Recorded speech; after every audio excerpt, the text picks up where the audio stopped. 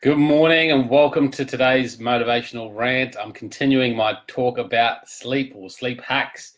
And today I want to talk about temperature and climate. There's a couple of things in this hack today, and number one is a warm bath. They say that having a warm bath right before bed is a great way to go into a deeper sleep and have a really relaxing sleep. Because what happens is when you have a warm bath, your body temperature obviously heats up, but then the cool down process is quite quick and rapid. And that's what puts your body into a better relaxing state for sleep. So the second thing to that is your room temperature. Now they say the ideal temperatures, and I think this is a bit of a range, is between 16 and 21 degrees.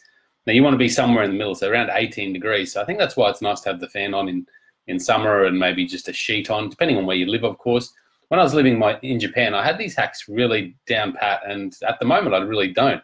But I certainly noticed the better sleep that I had and the more energy I had when I woke up every day.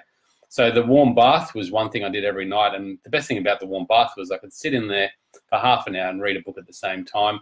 And then the sleep, going to sleep in that temperature, it was obviously a lot cooler in Japan at night. So all you have to do is put on some doonas depending on the time of the year. In Australia, it's a little bit different. In summer, it's particularly harder. But a sheet and the fan works well. But even in winter, turning that fan just on a little bit to have circular motion, keep the room temperature nice and cool. Those two things, climate, temperature, body temperature, is going to really help you improve your sleep. That's sleep hack number 3. I hope you enjoyed this one, guys. Check it out at thehiddenwhy.com. Subscribe if you're not already a listener there. Thanks for listening.